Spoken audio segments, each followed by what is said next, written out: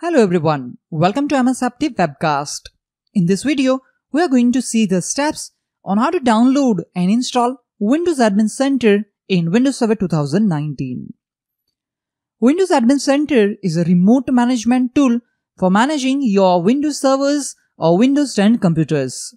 Your servers may be physical, virtual, on-premises, in Azure, or in a hosted environment at no additional cost. It simplifies server administration with streamlined server management tools. Windows Admin Center allows you to configure and troubleshoot your servers and manage all of your Windows Server workloads remotely from a web browser and one location. It integrates your on-premise servers with Azure in just a few clicks. In this video, we'll download and install Windows Admin Center on Windows Server 2019, which is a member server. For this demo, we are using the test lab created in VirtualBox. We have two Windows Server 2019 virtual machines. One is our domain controller named ws2k19-dc01 for mylab.local domain. And second one is our member server with the host name ws2k19-srv01. We can install Admin Center on Windows Server 2016, Windows Server 2019 and newer version of Windows 10 computers. Keep in mind that installation on domain controllers is not supported. Let's jump to our member server. So this is our member server with the host name ws2k19-srv01. On this member server, we'll log in using the domain admin's username and password. While Windows Admin Center is not included by default in current Windows Server versions, you can tell that Microsoft is pushing the use of Windows Admin Center. When you launch the Server Manager in Windows Server 2019, we will see a message box pop up telling us to try the new Windows Admin Center for Server Manager, and that we can see here. Fine. So I'm going to close it and let me minimize the Server Manager. First, we will download the latest version of Windows Admin Center on this server. And for that, I'm going to open Microsoft Edge web browser. Let's search for Windows Admin Center.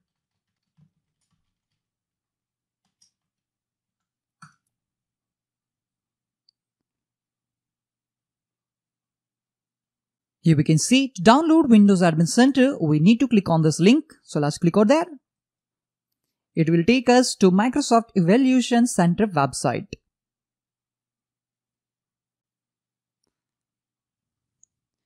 It is an MSI package. Let's click on Continue. Fill up the required details to download this setup. After filling up all the details, now I'm going to click on Continue. And now we will have a download link, so let's click on download to start downloading Windows Admin Center.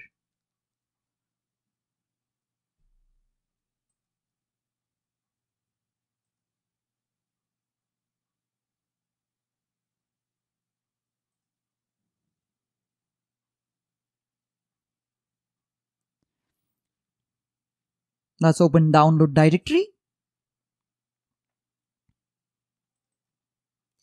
We can see the setup Windows Admin Center 2103.2. This is the latest version at the time of this video recording. Let's double click on the setup to start the installation process. Accept the license terms and click on Next to continue. Select an option to send diagnostic data to the Microsoft to make Windows Admin Center better. You can send required and optional diagnostics data to Microsoft. Here I'm going with required diagnostic data. Click Next. I'm going to click Next since I have checked for the Windows update earlier and our member server is up to date. If your server is not up to date, then you can select Use Microsoft Update. Let's click Next. There are two modes that are supported for Windows Admin Center as detailed for the respective operating systems: desktop mode and gateway mode. In desktop mode, the Windows Admin Center is locally installed on the same computer from which you are accessing it. In gateway mode, Windows Admin Center is installed on a supported Windows Server version and can be accessed remotely from a client browser on a different computer. Here, I'm going to click on Next. I'm not going to select Use WinRM over HTTPS only option, otherwise we will need to set up lots of other settings to use it. In this video, we'll use default settings, and that's why I'm simply going to click on Next. Select the server port and certificate options. By default, in a gateway mode, it will use port number 443. You can change it as per your requirement. If II service is already installed on the server, then you cannot use port number 443 for Admin Center web interface. In that case, you need to change the port number. Since we are using HTTPS for web interface for Admin Center, we need an SSL certificate as well.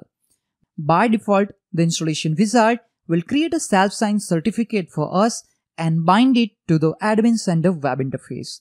If you have already installed an SSL certificate on the server, you can bind that certificate using the thumbprint of that certificate. At this moment, I'm not going to change anything. We're going with the default installation option. Now, let's click on Install to start the installation process. It will take a few seconds to complete the installation. Installation is finished successfully. Now we can access the Windows Admin Center interface using the web browser. Keep in mind, Internet Explorer is not supported web browser, and this is the URL which we need to use in our web browser. Let me click on Finish to complete this. Now I'm going to minimize File Explorer, and in a web browser I'm going to type the URL https:// then we need to specify the FQDN of our server. Let me copy it. This is the FQDN of our member server, ws2k19-srv01.mylib.local. Now we simply need to press Enter key. Provide username and password to access the admin center. I'm using the domain admin's username and password to access Windows Admin Center. Let's specify the username administrator and its password. Click on OK.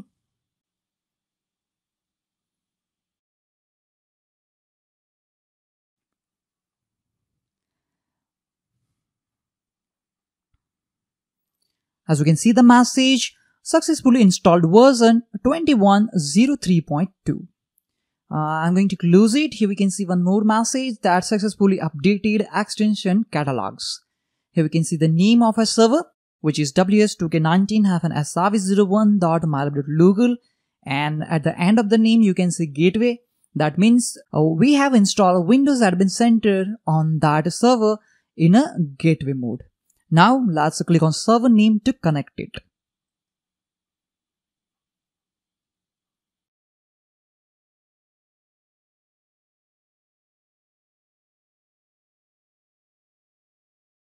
We can see the overview information of our member server ws2k19-srv01. Here you can see the computer name, domain name information, operating system, version, RAM, disk space, and here we can see the current CPU utilization as well as memory utilization and Ethernet adapter utilization. From this console, we can easily manage our servers using Windows Admin Center web interface. We can see we have lots of options. Let's click on Files and File Sharing, and here we can see the C drive. We can see the folders which are created on our C drive. We can also click on File Shares to see the list of shared folders available on our member server. From this console, we can also install rules and features as well. To install any rule or feature, you just need to select that role or feature, select the checkbox in front of that role, and just click on Install to start the installation process. So that concludes the video on how to download and install a Windows Admin Center in Windows Server 2019. Thank you all for watching this video.